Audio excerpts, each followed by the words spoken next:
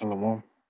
I want to give praises on and glory to Jehovah, Shalom, Shabbat, Shalom, Kakadash, and all on said the elders and apostles of great most on Thomas truth, and peace, blessing, and salutations to hopeful lads.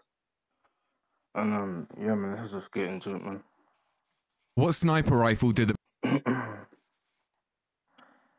Oh, where is it? Sure. When a bunker buster bomb is dropped from a plane, it penetrates deep in. Bunker buster bomb is dropped from a plane. It penetrates deep into the ground and can reach an underground bunker before exploding. These bombs are designed with a delayed fuse that is activated when it's dropped. And once they reach the ground, their speed and hardened steel casing allows them to burrow deep. The delayed fuse ensures that it detonates after reaching the bunker. When a bunker buster Y'all know what I'm gonna say is those people, or should I say those preppers, who think their little bunkers are gonna stop these missiles from getting them. Nah, bro. If you've taken the MOCP being RFID micro CHIP or the brain CHIP, your ass is done. The law's got weapons that you even considered. For example, this man, a bunker buster that carries nuclear payload that can travel underground. There's no escaping the judgment of Jehovah Shema man. And also I found this article here, man. It's the US Air Force has a medicine for evil regime deep bunkers, but it needs more. And it says, desperate to avoid US air attacking the vent of a major war, America's foes are digging in literally. China, North Korea, and Iran are all building more and deeper underground military facilities, and the Pentagon is scrambling to keep up with new bunker busting bombs. And essentially, if America's got this, you already know Russia's got it too. After all, the blessing is the sword. And this is the newest of these bombs made a surprise appearance over the Mojave Desert back in March. Photographer Ian snapped photos of a US Air Force Boeing B-1 bomber refueling from a USAF KC 135 tanker. There was something unusual under those swing wing B-1's forward fuselage, a large bomb.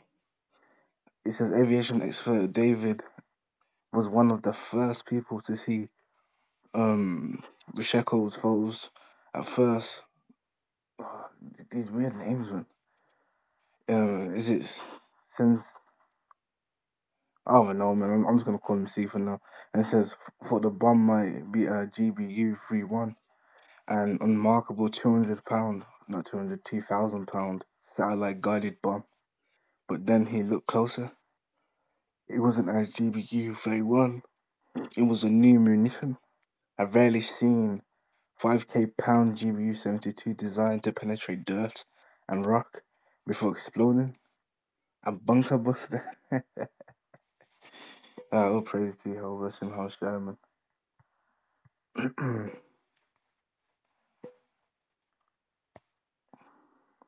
Isaiah 54:16, and like it says, behold, I've created something that blows the coals in the fire, and I bring you forth an instrument for his work, and I've created a waster to destroy. And yeah, and the Lord have made these weapons of indignation for the purpose that he might use them, for the purpose that he may use it to execute judgment. And the Madine Smith being these scientists, man, that basically put these missiles together. And even then, first and foremost, it goes into those Nazi scientists, or you could say World War II. They were literally the first ones to make a nuclear bomb, which that paved the way to these missiles that we see today, man, that can house nuclear warheads. Carrying on.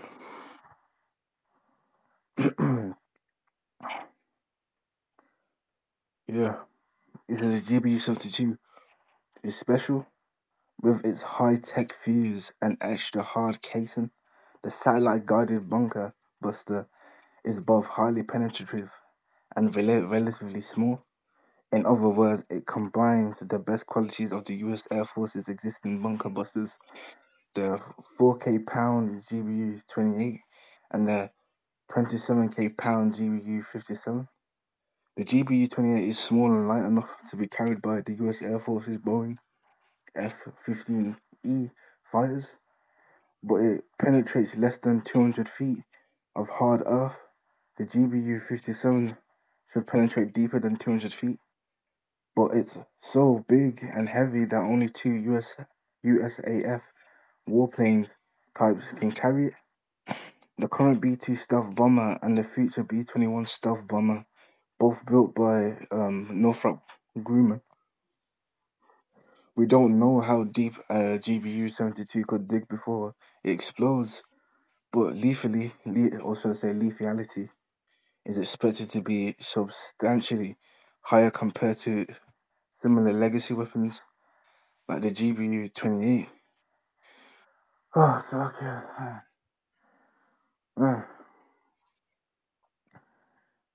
I'm just running out of breath, man.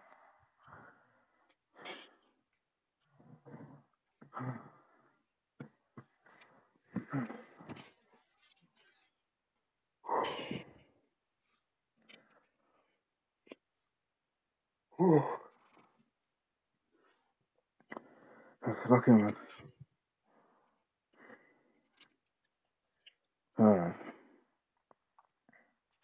Yeah, where was I? Yeah, the GBU-72 might not be as powerful as the massive GBU-57, but it's also not limited to carriage by the tiny fleet of just 19 B-2s or the somewhat less tiny future fleet of 100 or so B-21s. The US Air Force first tested the GBU-57 on an F-15E into 2021. The Air Force has around 200 F-15Es and is replacing half of them with newer F-15EXs.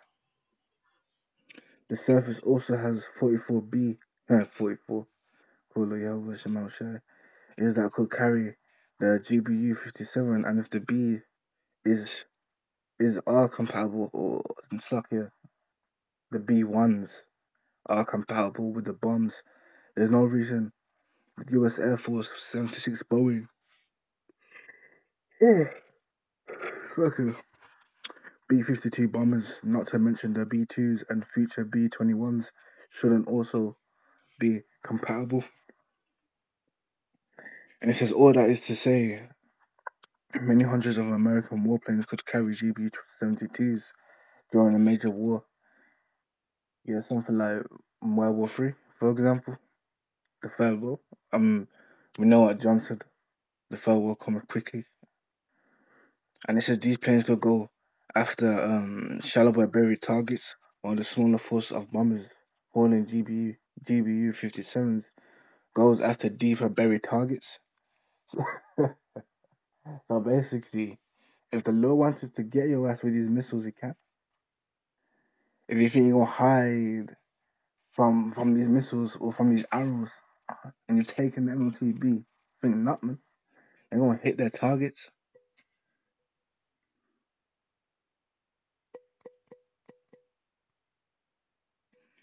Second address 16 and 13. And it says, for strongly riding a bend the bow, his arrows that shoot are sharp and shall not miss when they begin to be shot into the ends. Into the ends of the world. So yeah, man. These missiles are highly accurate. Not only that, there's gonna be angels, man, guiding these missiles, man, to make sure it's perfect, man. The perfect shot.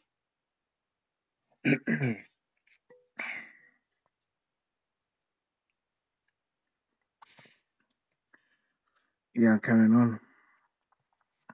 This is the range of potential targets is daunting. Iran has dug underground bunker complexes to house rocket launchers, fire squadrons, and critical parts of its growing nuclear weapons enterprise. I don't understand. That's not to say that's a problem. Like all Iran's doing is standing their ground. Literally, that's all they're doing. They're standing their ground, and Esau don't like it. So how much for the Israelites, man? You got the prophets prophesying and exposing Esau on all sides. How do you think Esau feels, man? it makes sense when Jacob Trouble gonna come. Esau's gonna be like a madman, sparing man. He can finally take out his anger that he's been holding in all this time, man. Or you could even say that perpetual hatred. Oh, it's lucky, man. I need to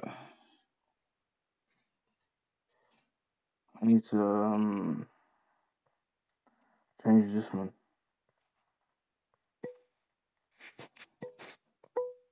It's annoying, man. The thing keep coming off after 30 seconds. But yeah, carrying on. Um,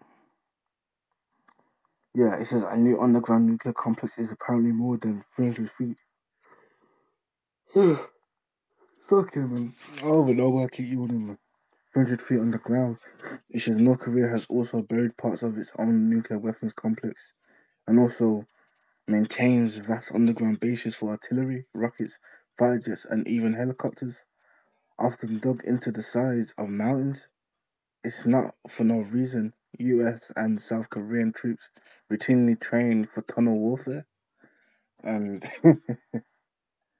this reminds me of that scripture when it talks about hiding them from every hole and every hill or and in the rocks. And so China is digging in too. The People's Liberation Army maintains a robust and technologically advanced underground facility program to conceal and protect all aspects of its military forces. The Pentagon explained in the 2023 edition of its annual report on the Chinese military. So the China's underground bases, house headquarters, ammunition stockpiles, nuclear warheads, and beautiful man, nuclear warheads, supply depots, and air, ground, and naval forces. China has thousands of underground facilities and constructs more each year, according to the Pentagon report. Who knows when Esau probably got spies over there in China, man. How else would they know? How else would they get the intel? And it says in a major war with any of these foes, Iran, North Korea, or China, a token force of GBU-57 armed B-2s might be too small to dent the underground infrastructure, and a larger force of fighters carrying GBU-28s might be powerless to penetrate the deeper targets. The GBU-72 should address this dilemma by arming hundreds of American warplanes with deeper digging bunker busters. And yeah, man, that's basically the end of the article, man.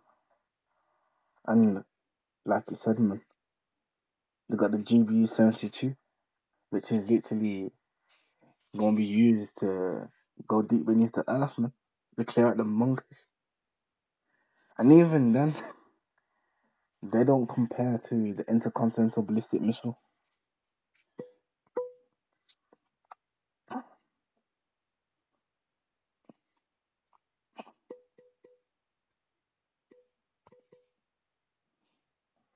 The reason why I say that is because of what the prophets of old have said, or what the servants of Yahweh Shema Shai have said in this book, man.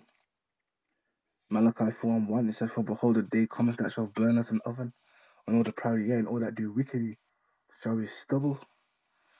And that day cometh that shall burn them up, says the Lord Yahweh Shema Shai of hosts, that shall leave them neither root nor branch. And evidently we know trees, the roots go deep beneath the earth, and like they go very, very deep, man. And the reason why these roots go deep into the earth is because there's water down there, man.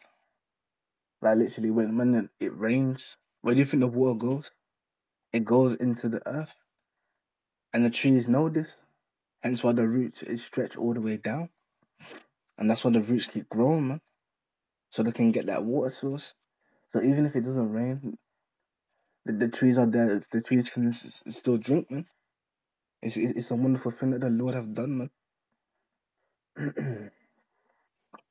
Well, yeah, like I said, when these roots go deep into the earth, and when the day of the Lord comes, like it says, man, there ain't gonna be no roots left, man. Meaning, these missiles are going to destroy a whole lot, man. It means these missiles are powerful as hell. And we're gonna find out, man.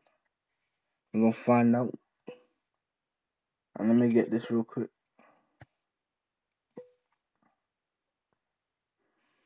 Second Peter 3:10. It says, "But the day of the Lord will come as a thief in the night, in which the heavens shall pass away with a great noise." Yeah, going into those nuclear missiles or those intercontinental ballistic missiles exploding, man.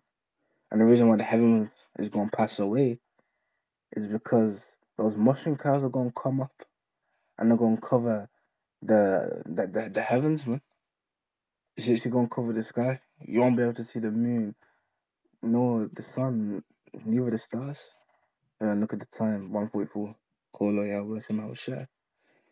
And let's carry on. It says, "And the elements shall melt with fervent heat. The earth also and the works that are therein shall be burned up." So you see, a whole load of things is gonna get melted, man. And it says, "Seeing then that all these things shall be dissolved, what manner of person ought you to be in? All holy conversation and godliness, going into your way of life, man." And like the scriptures be saying, man, rehearse the righteous acts, which rehearse means to practice, man. Practice means perfect. The Lord already knows we ain't gonna keep the laws 100%, man. Hence why there's grace and mercy. Hence why we can call upon Yahweh Shem Shai and ask for forgiveness. And it says, "Looking for and hasten unto the coming of the day of Yahweh, wherein the heavens being on fire shall be dissolved, and the elements shall melt with fervent heat." And even like it says, man, this destruction is gonna reach all the way up into the heavens. And that's how great it's gonna be. And we know this because and what it says in Revelation 15, man.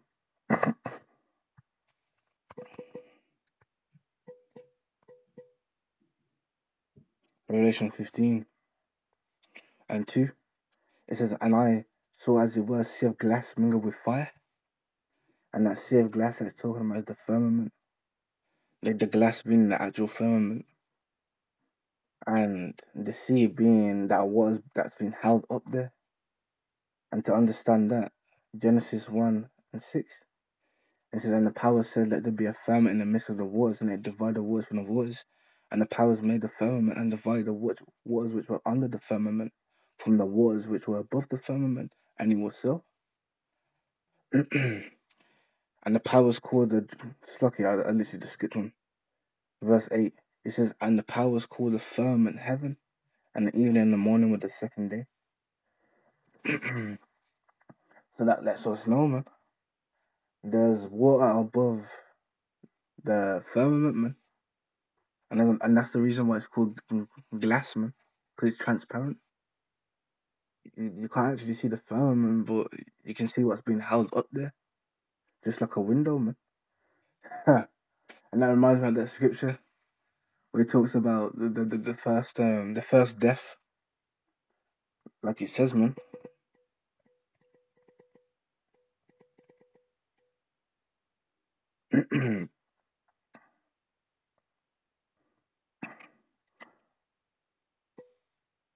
What's it called, man?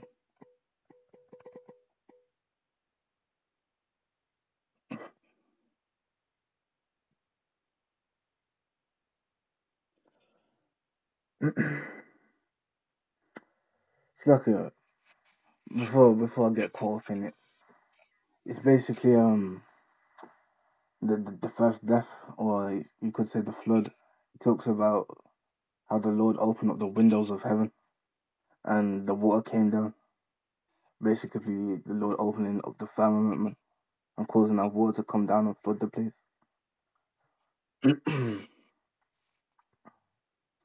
But yeah, going back into Revelation 15:2. So like it says, "And I saw as it were a sea of glass mingled with fire," and yeah, that fire being that nuclear destruction, man. And like Peter made mention, the fire is gonna reach all the way up into the heavens, man. But it's not gonna go past the firmament.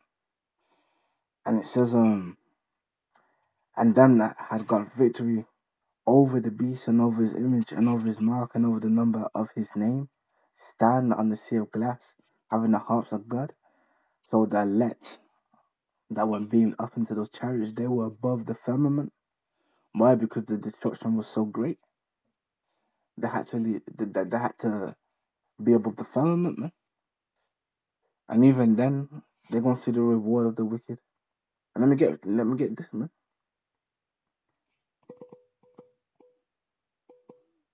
Beheld.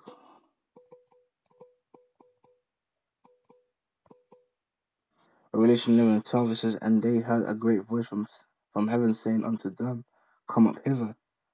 And they ascended up to heaven in a cloud, and their enemies beheld them. So even then, those who have taken the MLTB they're gonna be down there, man, watching, hoping they get burned up, but they're not. They gonna get touched with the missiles, man. And the elect, they're gonna see it, man, because they're gonna be present with Yahweh Shai. And hence it says here, Revelation 14:8, and it says, and there followed another angel saying, Babylon is fallen, the great city, because she made all the nations to drink of the wine of the wrath of her fornication, going into its philosophies, its mindset, its way of life. And it says, and the third angel followed them, saying with a loud voice, if any man worship the beast in his image, and receive his mark in his forehead or in his hand, going into following its laws, which they're gonna make it a law that you're gonna have to take the RFID micro CHIP or the brain CHIP, because that's the only way you're gonna be able to be a part of its system. It says the same shall drink of the wine of the wrath of God, which is poured out without mixture into the cup of his indignation, and he shall be tormented with fire and brimstone in the presence of the holy angels and in the presence of the Lamb. So evidently the holy angels and the Lamb, they're gonna be above the firmament, and they're gonna be with the elect, man. And just to add on, Matthew 24:31, it says, and he shall send his angels with a great sound of a trumpet, and he shall gather together his elect from the four winds, from one end of heaven to the other. And guess what? They're going back up, literally over the firmament, man. And even then, like I may mention, they're going to see what's going to happen to these people that sinned against the Lord, man. Psalms 91 and 8. It says, only with thine eyes shalt thou behold and see the reward of the wicked. So yeah, man. Those who get beamed up into the chariots, they gonna see people getting bun up, man. They're gonna see people's skin melting off, just like it makes mention here, man.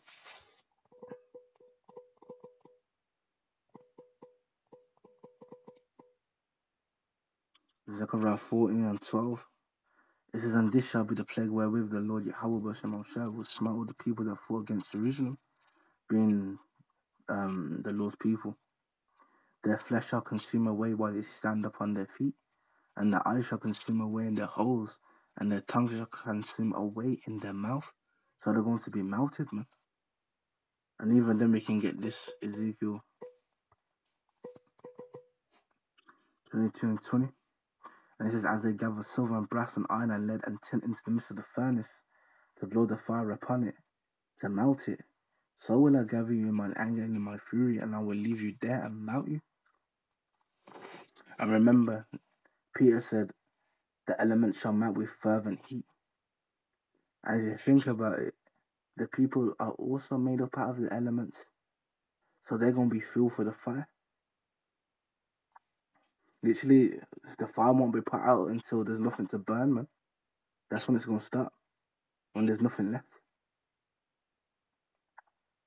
It says, yea, I will gather you and blow upon you in the fire of my wrath, and ye shall be melted in the midst thereof. As silver is melted in the midst of the furnace, so shall ye be melted in the midst thereof. And ye shall know that I, the Lord Yahweh Bashem, shall have poured out my fury upon you. And also, like it mentioned here in verse 20, it says, I will gather you in my anger and my fury, and I will leave you there and melt you. Meaning, they ain't gonna be delivered by the chariots. And only that, you got this as well, man.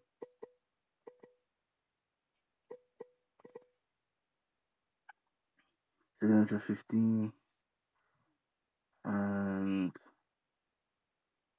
where is it?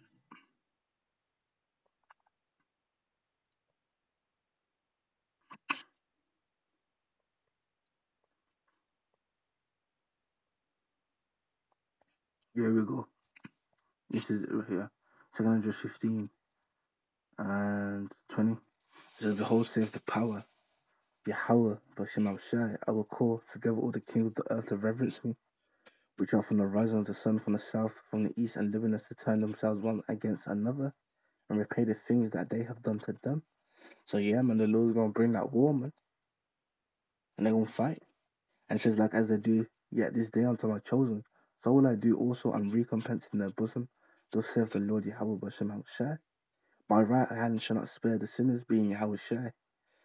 Like David said, man, his Lord said unto my Lord, sit down my right hand till I make thine enemies thy footstool. And it says, and my sword shall not cease over them that shed innocent blood upon the earth. The fire is gone forth from his wrath, and have consumed the foundations of the earth, and the sin is like the straw that is kindled. Yeah, like Malachi said, man. Let me get it, man.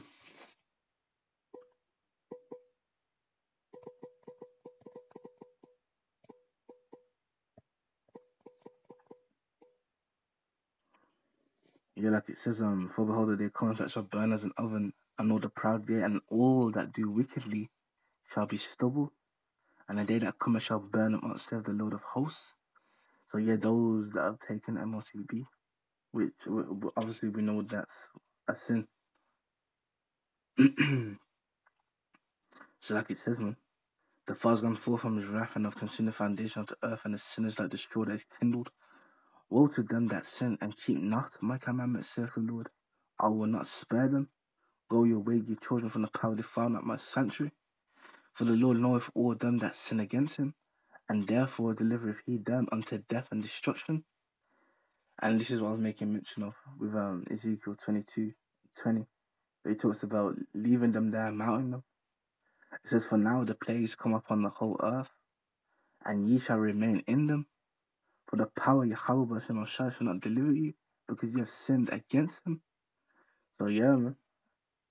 Those who take the MLTB being the RFID micro CHIP or the brain CHIP, that's the judgment, man. To get touched by those missiles, to get touched by that fire. But yeah, man, I hope this is edifying. I'm gonna give a praises on the glory to Yahweh Bashem Shah Bashem Kakadash and Shalom.